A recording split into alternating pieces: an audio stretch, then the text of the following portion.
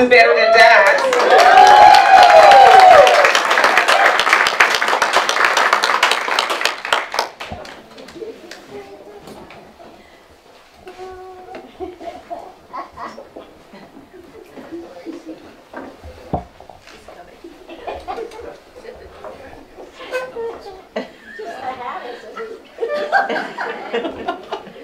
Look at you.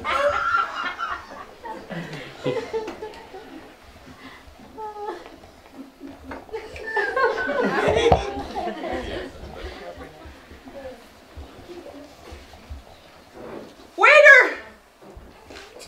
Waiter! Yes!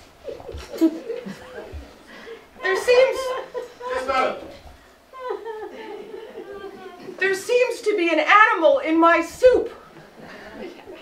What kind of animal is in your soup, madam? A hamster. You must be mistaken. You say there's a hamster in your soup? Yes, I would like a new bowl of soup, please. Oh, I'm sure if you look again, madam, you'll see you've made a mistake. Look, I certainly made no mistake. There is a small, furry hamster drinking my soup. Now, please, please, will you bring me a new bowl of soup? Ooh, I know what's happened. That's not a hamster. It's a guinea pig. The chef must have forgotten to take it out of the soup before I brought it to your table. What? Yes, we serve guinea pigs in all the soup. If the guinea pig lives, we know the soup is fine. If the guinea pig dies, then we know it's been poisoned.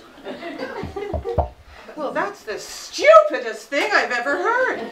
This creature is beating me to my soup. He's almost finished all of it.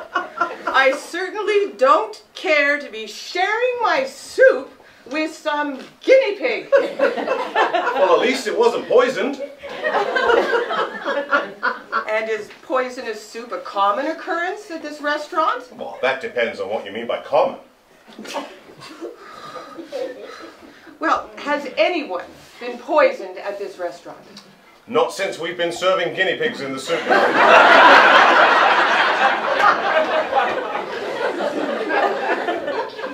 And how many guinea pigs have been poisoned?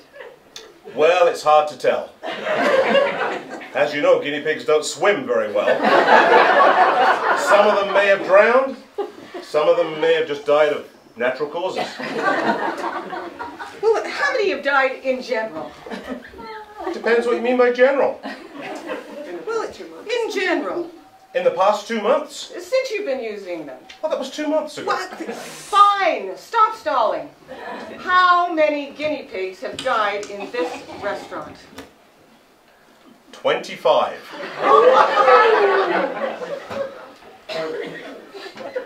And is poison soup a common occurrence at this restaurant? Is it common? Is it happening all the time? It doesn't happen all the time, madam. Did you get many customers? Did you get many customers coming back to this restaurant? As you know, we're on a major highway. We have a constant flow of new patrons. So it doesn't really bother you that you'll never see any repeat business from any sane human being?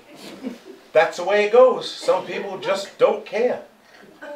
If you want to go to another restaurant, by all means go to another restaurant. See if I care.